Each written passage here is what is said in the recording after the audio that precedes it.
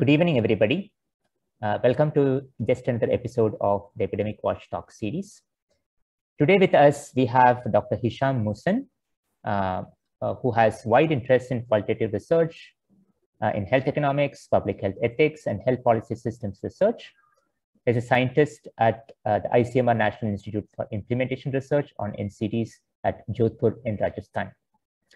And today he would provide us a broad overview of implementation research, being an expert himself and worked in the past as a faculty member at multiple institutions, including the Government Medical College in Palakkad, an assistant professor at the DM Wayanad Institute of Medical Sciences in Wayanad, and also an expert member and a project lead of multiple programs, including the program to set up a regional and technical resource center in Kerala for HTA. Thank you, Dr. Hisham, for agreeing to speak in this meeting. The floor is all yours.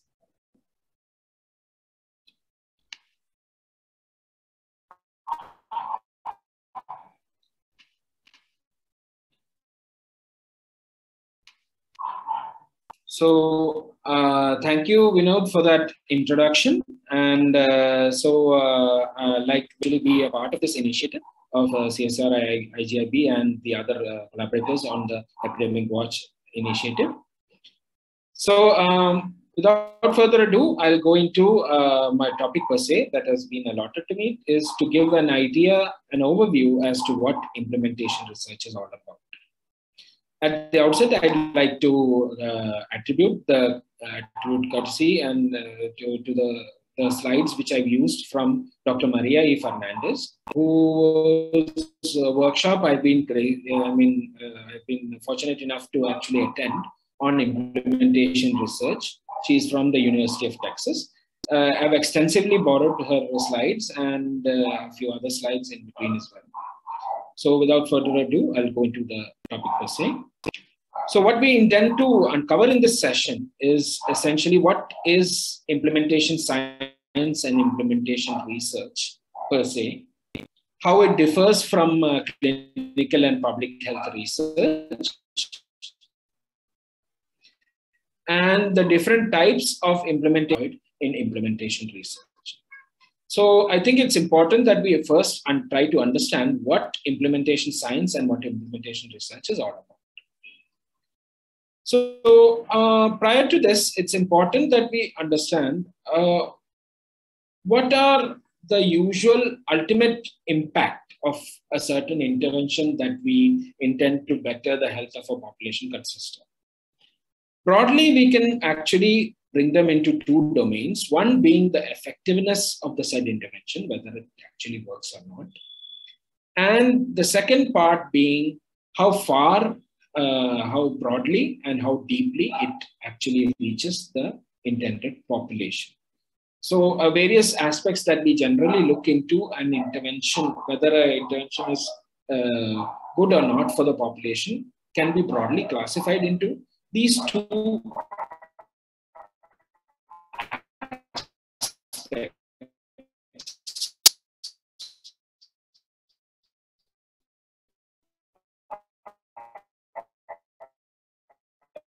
Whether it's effective or whether it reaches the intended population. I'm actually saying the latest research shows that we should actually do something with all this research.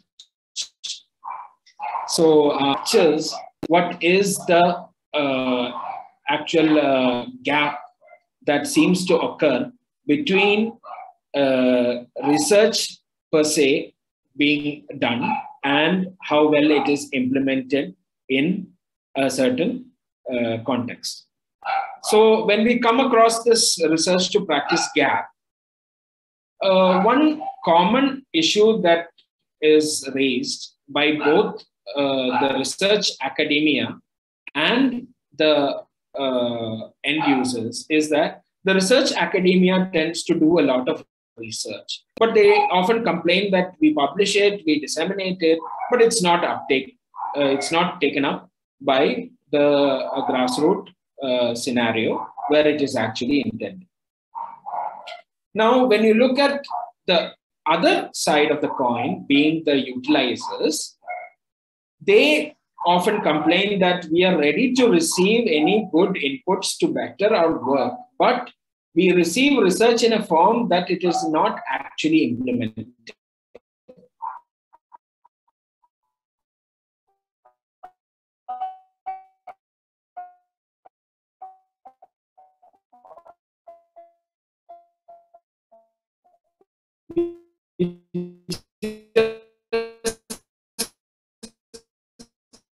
Can't seem to find its place in our.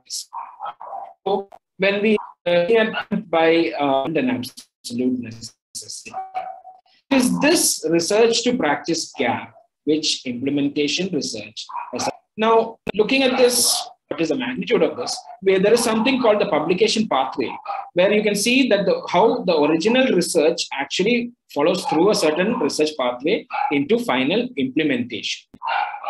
So, when we look at this, what we see is that along the way of implementation research, like original research being translated into implementation, we see a lot of places where this the knowledge, and finally, to summarize, you can say that it takes around 17 years to turn 14% of original research for the benefit of patient health. So there is essentially something going really wrong. And implementation research tries to look into what actually can be done to minimize both the time and the loss of information. Now, before we go into the nitty-gritty of implementation research, it is important that we understand the distinction between a few common terminologies used in the implementation research parlance. One being implementation science. Implementation science essentially revolves around the study of the methods which we actually use to promote a certain intervention and the findings of implementation of a certain intervention and its evidence into actual healthcare policy of practice. So it revolves around looking into the study of the methods that we use to actually use this.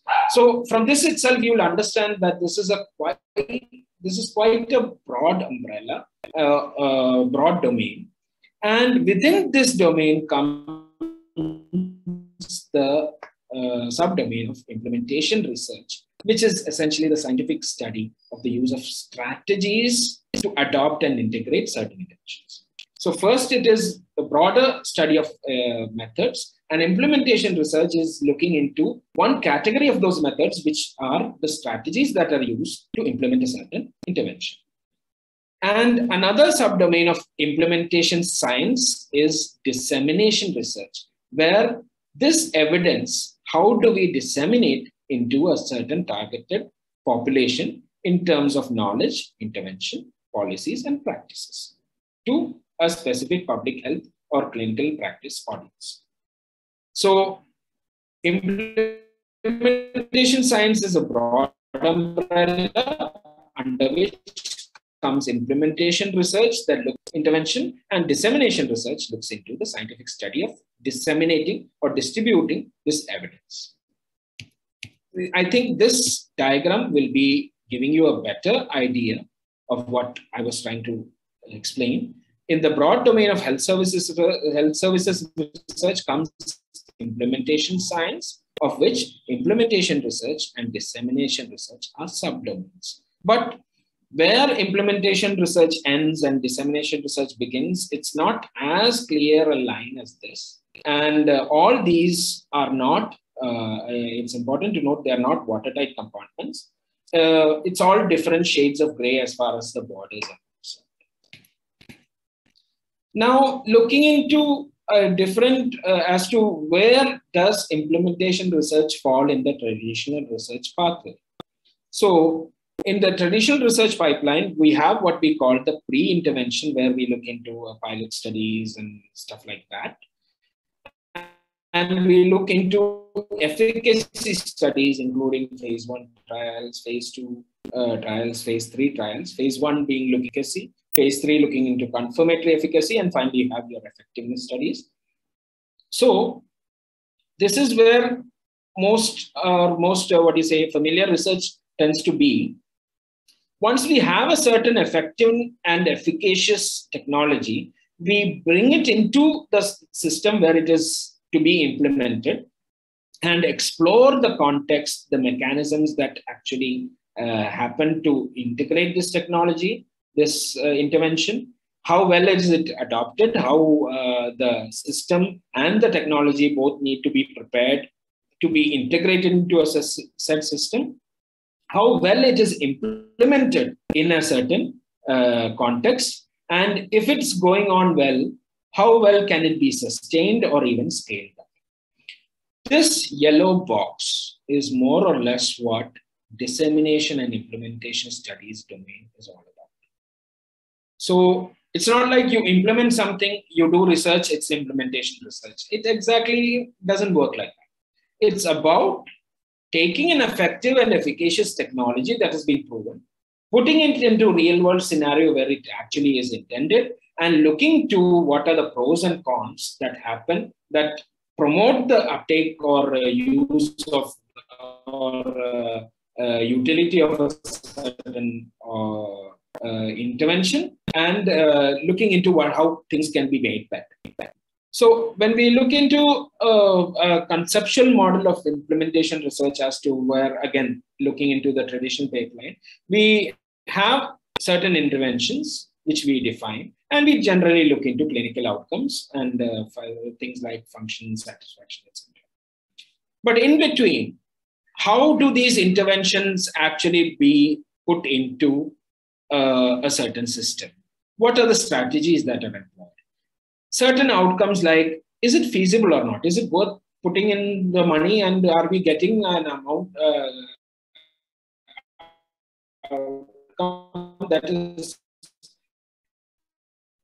it doable in the right sense? Do we have the infrastructure? Do we have the second aspect which we look into, which is important with regard to implementation research, is fidelity. Fidelity essentially looks into what was envisaged for the said intervention, and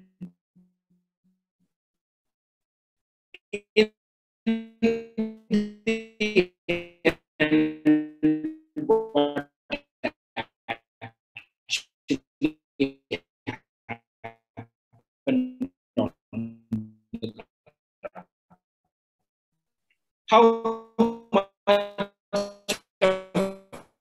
it was actually translated, or how much of what was intended of a certain intervention acceptable, whether it's acceptable who are delivering the set to better the health of a certain range, anything as big as a linear acceleration pamphlet. So this wide spectrum includes what we call as a health technology or a health intervention. So along with that, we look into things like service outcomes, like how efficiently the services are given. Is it safe both for the utilizer and the people who are involved in between, the stakeholders? How effective is it? Is it equitably distributed among the people who actually need the technology more?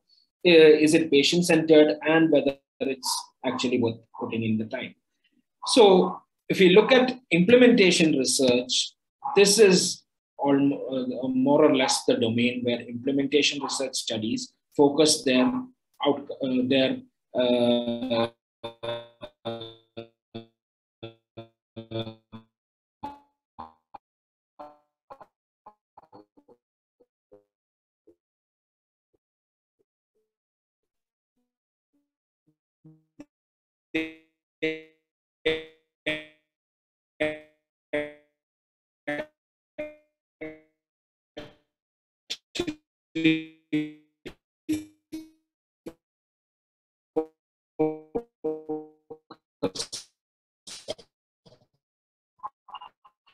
So here at this an implementation program, this is now looking at how it differs from clinical research.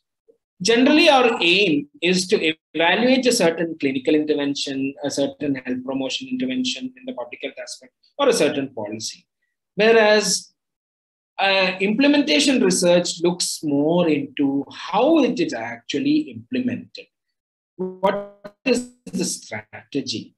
Essentially looks into, if you borrow from the realist philosophy, it essentially looks into what works for whom and in what context.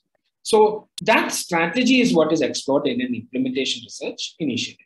And the typical intervention in the clinical and public health parlance is what we call is maybe a drug, a procedure, therapy, or even a prevention program in the public health context. But when we look at an implementation research perspective, we look into something like organizational practice, change, or training. Like what is needed to actually integrate this said technology or new technology into the system, what amount of training is required, what other operational aspects need to be looked into. That is more the avenue of inquiry with regard to implementation research. Now, what are the outcomes that we generally look into? How many symptoms have been symptom-wise, is the patient better or not? You look at certain health outcomes. You look at whether the patient behavior aspects. That's more or less what we look as typical outcomes with regard to clinical or public health research. But in implementation research, like I said earlier, dimensions like adoption of a technology, adherence, fidelity, level of implementation, these are more important. Now, what are the typical unit of analysis or randomization with regard to clinical or public health research? Generally, it's either a patient, a certain community, or a set of people a cohort of people who have certain attributes that make them similar and a more homogeneous group with respect to a certain objective. Whereas in implementation research, it's more of organizational units like clinic, a team, a facility, or a school for that matter. Now, in the traditional research pipeline, it's fine to say first we look at the efficacy, then we look into the effectiveness of the intervention, then we look into strategies to implement it, and then the scale up and spread, and finally improvement process and outcomes. One after the other, it seems like a nice pipeline, but in reality, most of all these information is needed at the same time. So, and so it is not like we can, if somebody looks into a certain policy stakeholder wants your scientific input as to what are the implementation strategies and effectiveness study, efficacy study, then an effectiveness study and implementation study. Often these are needed side by side. That is where hybrid designs fit in implementation research. It is in this area. So with regard to hybrid designs, it simultaneously looks at certain aspects of effectiveness and certain aspects of implementation research, to say simply. So broadly, hybrid trial designs are classified into three types: type 1, type 2, and type 3. Type 1 being the primary aim being to determine the effectiveness of a clinical intervention. So it's like a typical trial. You look into the effectiveness of an intervention. But it has a secondary aim to try and better understand the context for implementation. So if you are looking into, say, a behavioral intervention trial, something that I'm trying to do, say, for diabetes or hypertension in Kerala, the strategies and the how I integrate that into the system might not be amenable to a one-shoe-fits-all approach. Something that is practicable in Kerala might not be practicable in Rajasthan, might not be practicable elsewhere in the Northeast or any place in the world for that matter.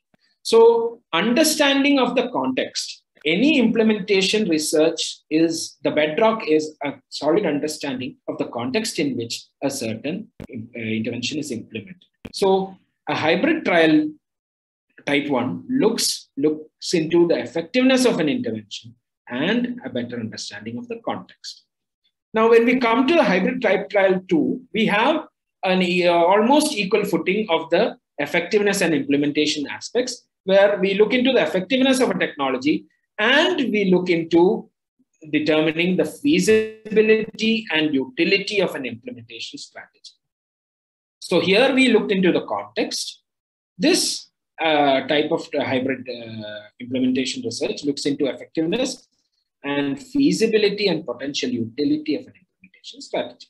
Now, when we come to hybrid type 3, the primary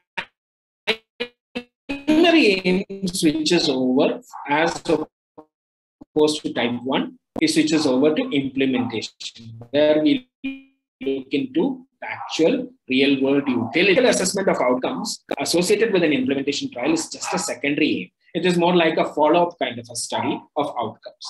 So from hybrid type 1 to type 3, we have a increasing spectrum, increasing like magnitude of implementation research and a decreasing magnitude of importance of effectiveness research. I mean, to try to simplify. This is another diagram which was used by Dr. Maria. I really like it. I mean, it's a subway line diagram of translational research.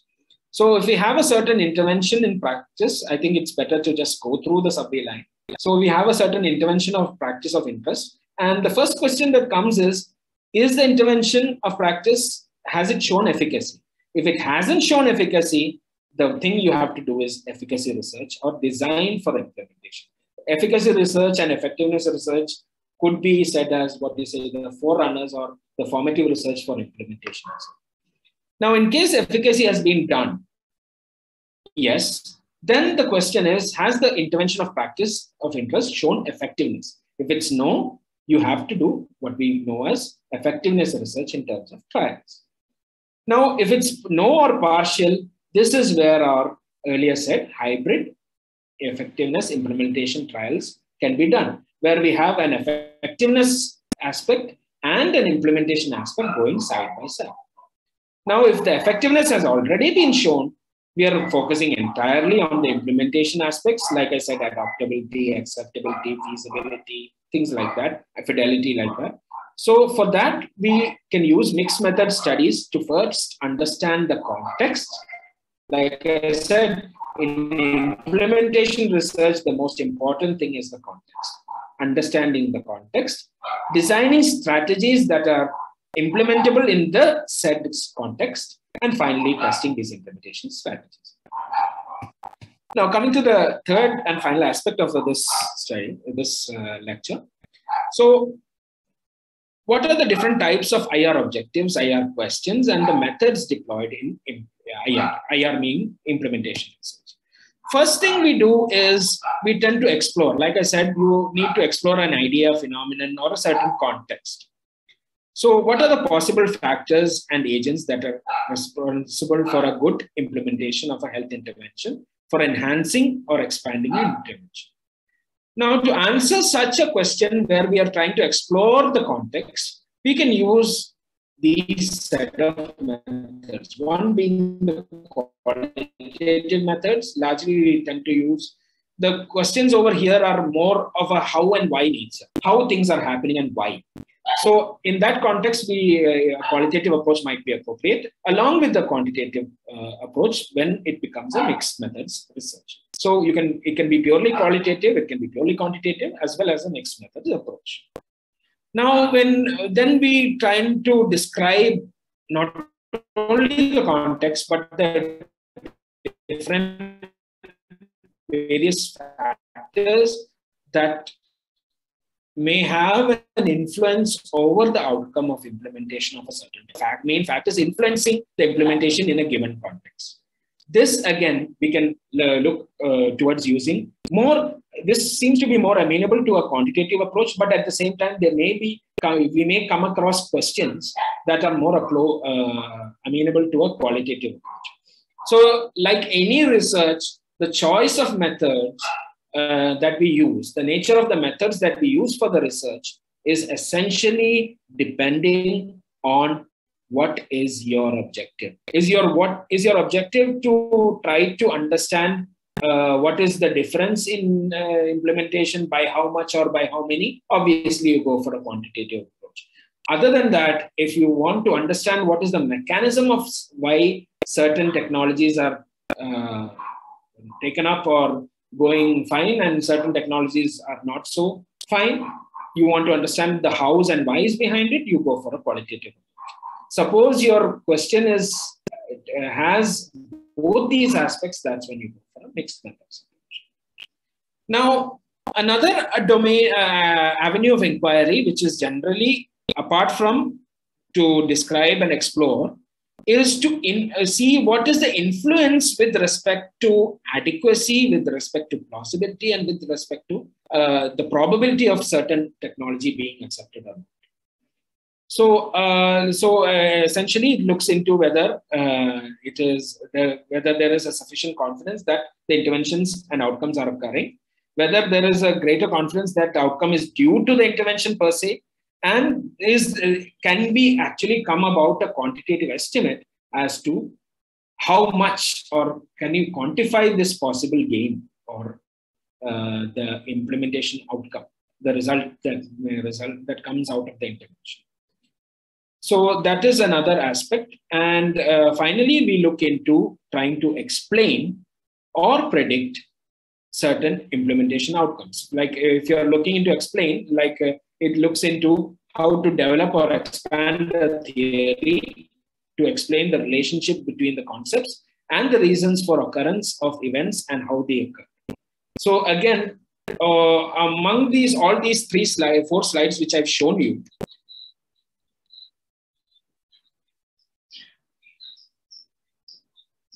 so one thing important among the slides which I've shared with you, you must come across the understanding that implementation research largely prefers a mixed methods approach. So a mixed methods approach is almost often ideal with regard to implementation research.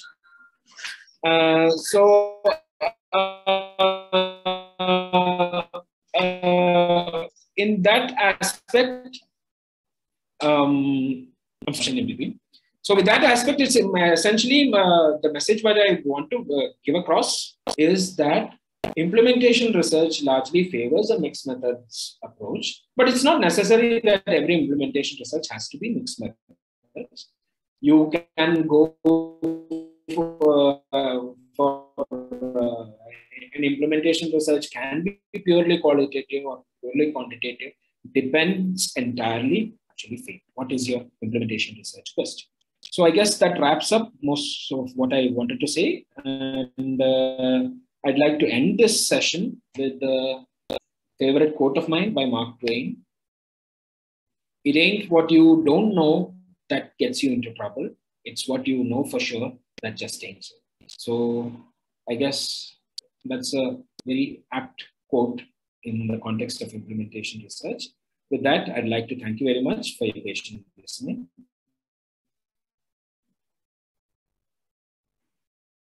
Thank you, Dr. Hisham, for the very enlightening talk.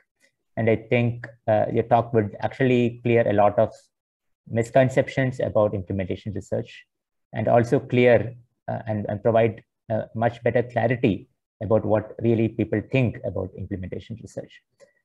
And I think